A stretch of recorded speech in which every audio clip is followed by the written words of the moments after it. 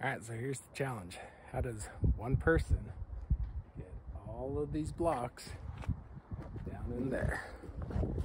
So here's the solution that I came up with.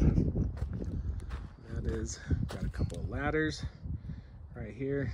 So I take the blocks, slide them down the ladder, slide it along the pipe, get it over to the backhoe, tilt it up onto the backhoe, and then I've got a pallet that I slide it along, tilt it down off of the pallet, down onto the subfloor, and then I'm home free. Once I'm on the subfloor, then I can easily put them out on those open wood floor trusses.